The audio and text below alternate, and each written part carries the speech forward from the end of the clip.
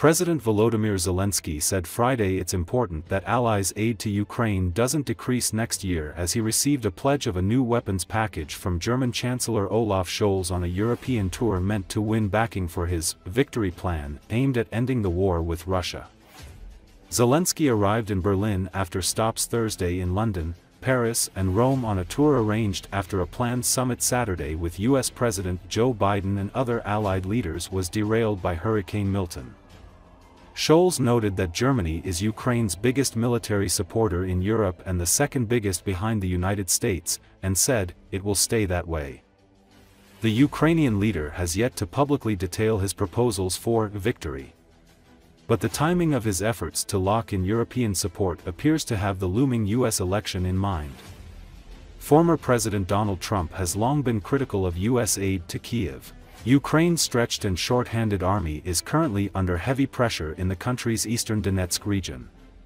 Russian forces recently pushed it out of the Donetsk town of Volodar and are now in control of about half of nearby Toretsk.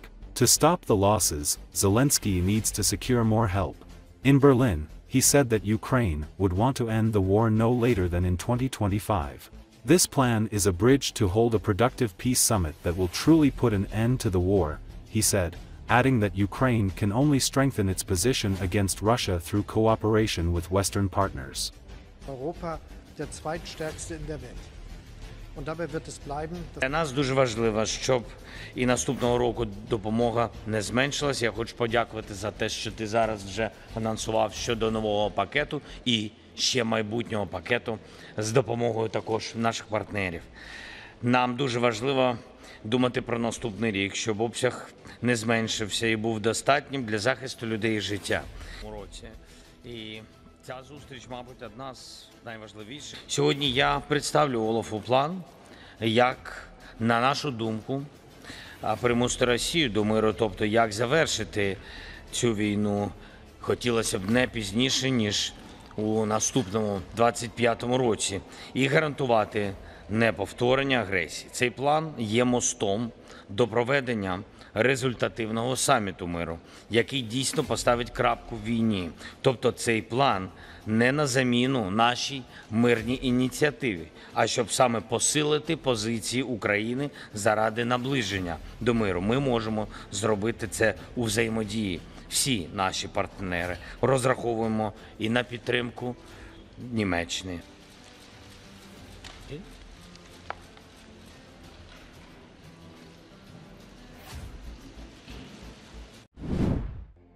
Former President Barack Obama took to the stump in Pittsburgh, Pennsylvania to campaign for Democratic presidential hopeful Kamala Harris Thursday. Obama said he was heartbroken over the loss of life from two recent hurricanes that struck Florida and other states in the South. He said, "It's times like this when you realize having an honest, competent leadership in government really matters. It makes a difference." Trump and Harris are both visiting key swing states strategically this week, trying to increase support with key voting blocs who could decide an election expected to be exceedingly close. Obama made his first appearance for Harris at Thursday's rally in Pittsburgh. Obama's team says he will focus on swing states, especially those with key Senate races. With Democratic Senator Bob Casey sitting nearby, Obama urged attendees at the rally to keep Casey in office. He also plugged other Democratic office seekers in the Keystone State.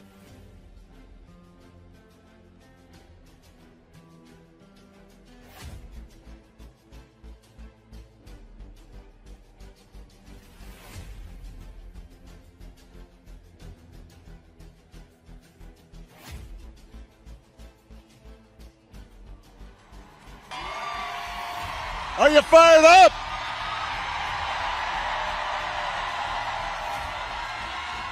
Are you ready to go?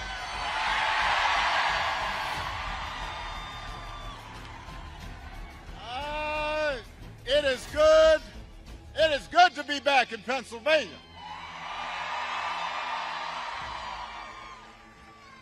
It is good to be back in Pittsburgh.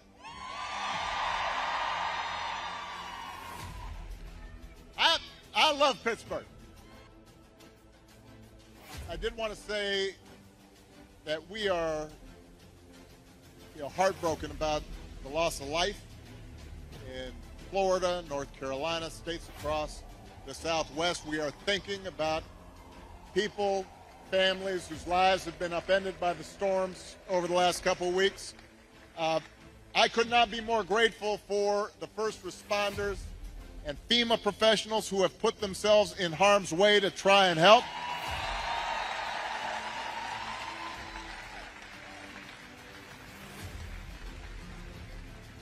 You know, it's times like this when you realize having honest, competent leadership in government really matters.